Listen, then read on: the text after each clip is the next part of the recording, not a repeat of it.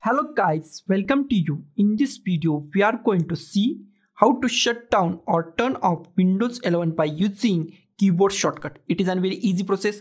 First of all, we see the keys, then shut down our PC. First of all, just go to the start and type on screen keyboard and click on the on screen keyboard.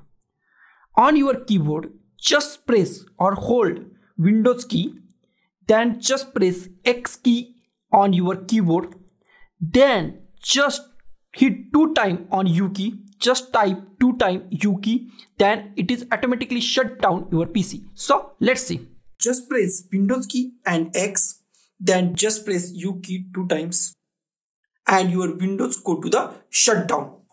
So guys, thank you for watching this video. Don't forget to like, share, comment on this video and don't forget to subscribe the channel. Thank you guys.